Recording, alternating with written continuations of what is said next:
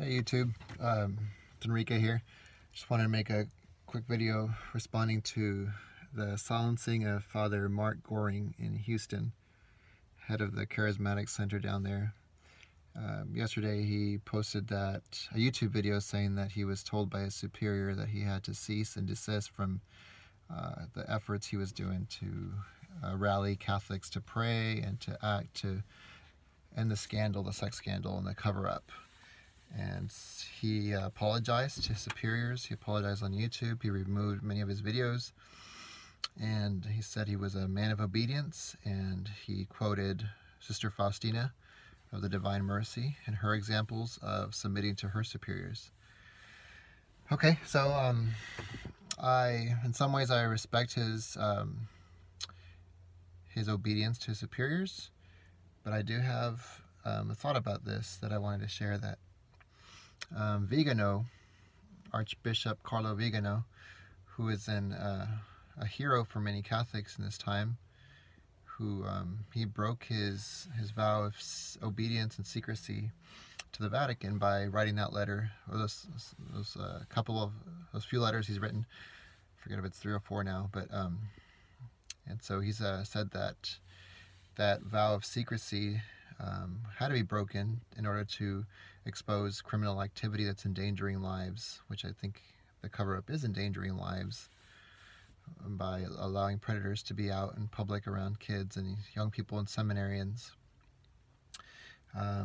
So Sister Faustina had asked in her book, in her diary, she records how she asked her superiors if she could wear a hair shirt in the evenings or something, and her superior told her no, and she submitted to that decision, and Jesus was pleased. Okay, in that case, I just want to point out that there was no illegal activity happening. In Vigano's letter, in his case, he said there is a illegal activity happening with the cover-up of bishops not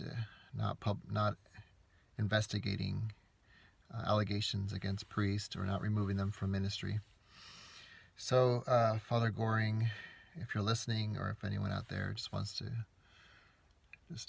add this to what they're thinking about this issue of silencing Father Goring, if that makes sense. Father Goring is working to bring an end to a cover-up that is endangering lives to sexual abuse. Okay, it's different than obedience when there's not criminal activity happening. If it's an issue of my superior told me not to fast, not to wear a hair shirt, my superior told me not to start a convent or a monastery, then or a religious order, okay, there's no exposing of criminal activities, nobody's life is in danger.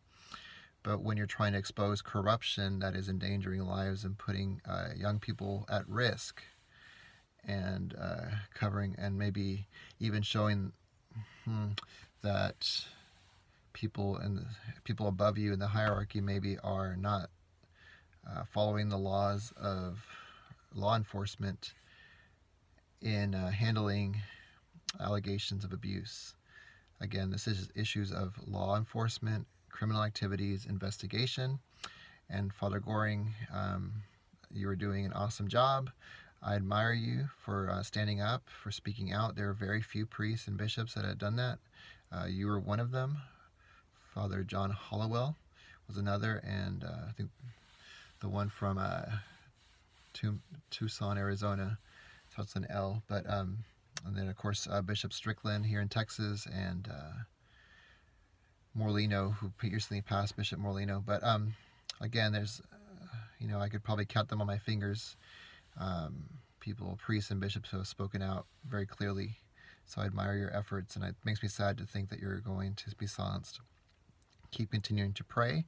Know that there are Catholics out here praying for you too. And even though the battle is maybe going more underground in your case, you're dealing with it through spiritual warfare.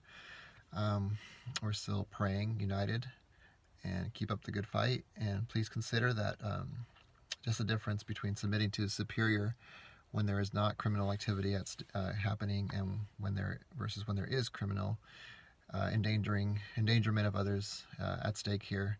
And so consider that, in your efforts, in your work, whether it's public or secret, in your efforts to bring an end to corruption in the church. As laity, for people who aren't submitted to, well, we're all submitted to the church if we're Catholic, but as laity, we must speak out about this issue. And if Father Goring, if you're going quiet, I pray that laity, that as you go quiet, that hundreds of laity, maybe all those people who sent their picture to you, they, the St. Joseph's Battalion, will now make videos on your behalf where your mouth is closed.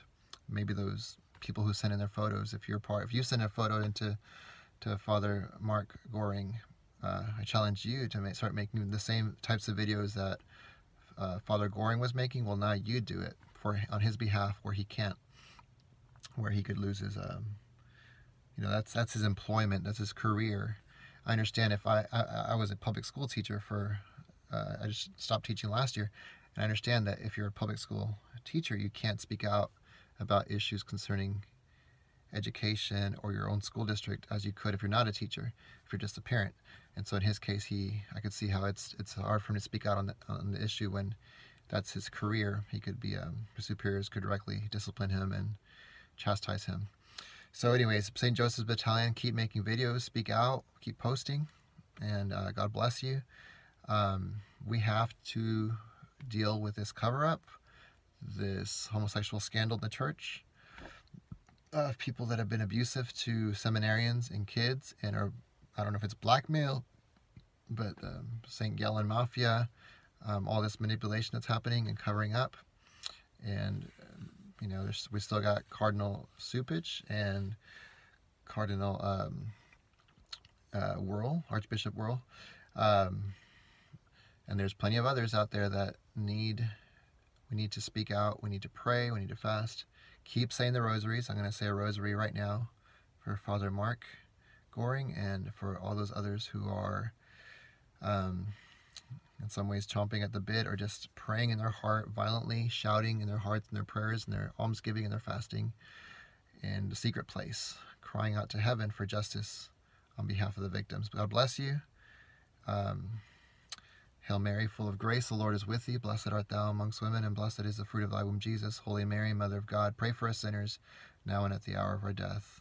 Saint Michael the Archangel, defend us in battle. Be our defense against the wickedness and snares of the devil. May God rebuke him, we humbly pray. And do thou, O Prince of the heavenly host, by the power of God, cast into hell Satan and all evil spirits who prowl about the world, seeking the ruin of souls. God bless. In the name of the Father, Son, and Holy Spirit.